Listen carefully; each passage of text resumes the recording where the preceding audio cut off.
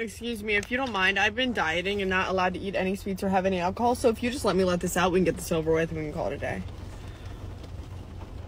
I want to die every single fucking day doing this. I'm so tired of eating fucking chicken and vegetables. I don't want to fucking eat my protein anymore. I don't even care anymore. All I want is Cheesecake Factory. I want the buffalo bass. I want the egg rolls. I want the fucking strawberry lemonade. I literally want everything off the fucking Cheesecake Factory menu. I don't want chicken any goddamn more. If you're having a craving like this, my best diet advice is give into it. I'm serious. Satisfying cravings early gives you the best chance to control them. The longer you try to ignore them, the stronger cravings are gonna get. Cravings don't start at a level 10, they start at like a 2. Here's the difference.